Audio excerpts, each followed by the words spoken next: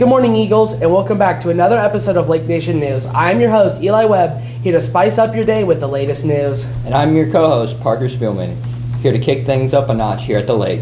For this episode, we don't have any special stories or segments, but we'll try our best to bring them to life later on.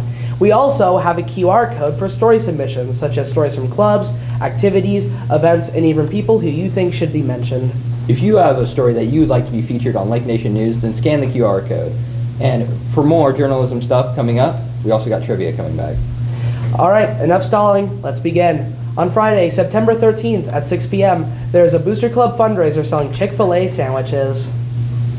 And on Saturday, September 14th at 6 p.m., there will be a Relay for Life fundraiser featuring a ceremony with a lot of fun activities like a cakewalk, a bouncy house, a live action, and so much more. On Tuesday, September 17th at 7:55 a.m., there's an Eagles Nest meeting. Have fun, Eagles. Along with that, there's no school on Wednesday, September 18th, because an FFA meeting giving you the whole day to yourself. And now, get ready for the latest sports news with Grant and Kayden. Good morning, sports fans. I'm Grant. And I'm Kayden. Here's a quick look at the exciting high school action this week.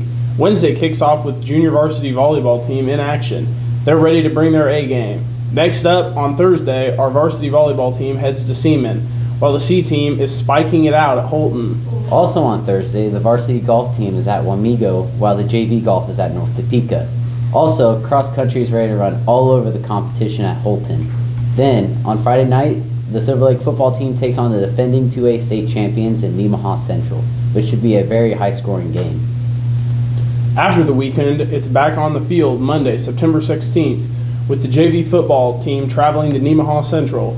And don't forget, on Tuesday, September 17th, our girls' JV, varsity, and C-team volleyball squads are all hitting the court at Perry-LeCompton High School. Good luck to all our athletes this week. Stay cool. Don't be a fool. Thanks a lot, guys. You had a lot of information, and you nailed it. We appreciate you coming back for another episode of Lake Nation News. There's a lot of fun coming in the future episodes, so do not leave yet. For now, for this first episode, we decided to make it easy and relaxing for all of you students.